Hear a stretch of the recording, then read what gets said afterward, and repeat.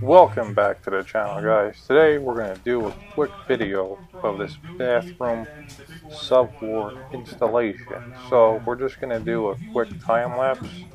If you want to know anything about how we did it exactly, please leave a comment or send us a message. We'd be more than willing to help you out.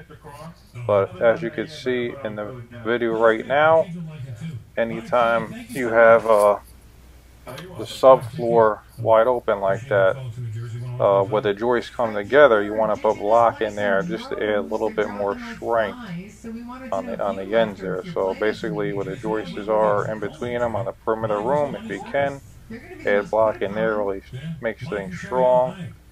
And that's about it for this one. So as far as the subfloor that we're installing here, we're going over 2x8 joists that are 16 inch on center, and we're installing 3/4 inch tongue and groove plywood, and we're fastening down the plywood, basically screwing it down with construction grade screws. That's real important, not drywall screws. I always stress this a lot to people installing wood. The only thing drywall screws are really meant for is drywall.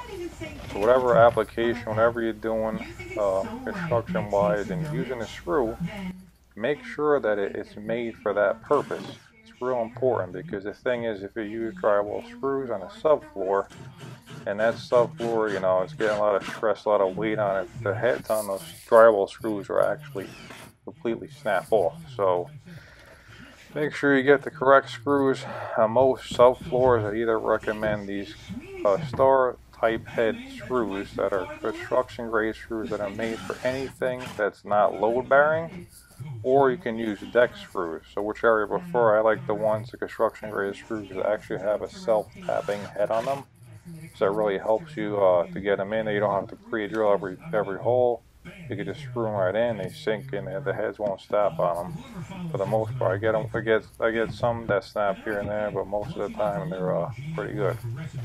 Other than that, thanks again for tuning into the videos. And we just hit over 1,000 subscribers. So everyone out there that's stuck with us through all these years, we really appreciate it.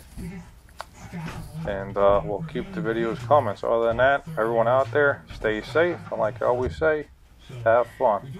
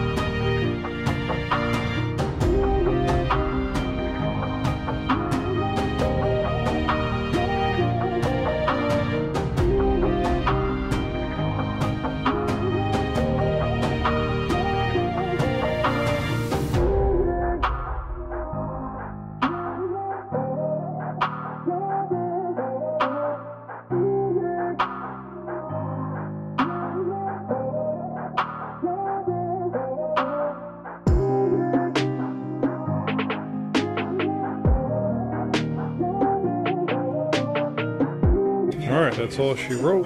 Floor is down, everything is screwed down. Everything is fastened down with screws.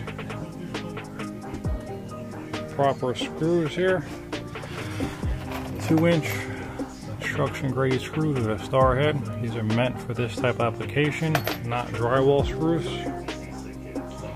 Plumber could not cap this area, so I had to cut around it. Looking decent. Then we'll be back here. Then we're going to put down a layer of half inch over this whole thing too. It's going to be rock solid.